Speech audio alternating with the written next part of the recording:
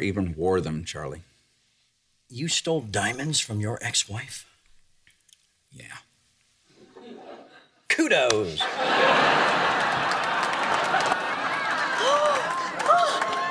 You shouldn't have. Tell me about it. It must have cost a fortune. Oh, not really. I stole them. Oh, to my birthday girl. Thank you, sweetie. How do they look? Almost as beautiful as the woman who's wearing them. Oh, Alan.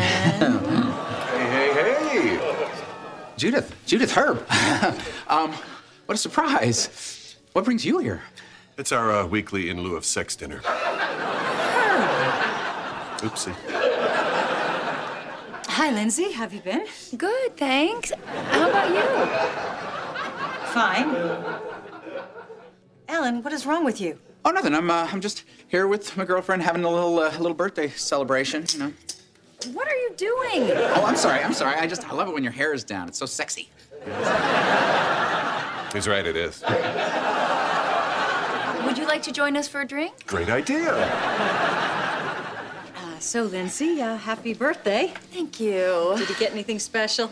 Well, as a matter of fact... All right. I just have to say something here.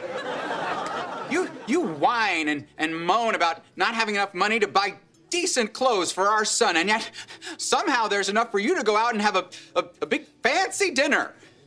What? Oh, are you suddenly hard of hearing? Or are you just allergic to the truth?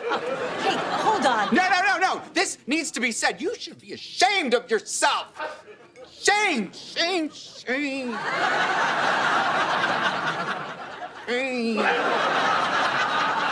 Come on, Herb. He's crazy. Happy birthday, Lindsay. I love the earrings. Herb! Coming.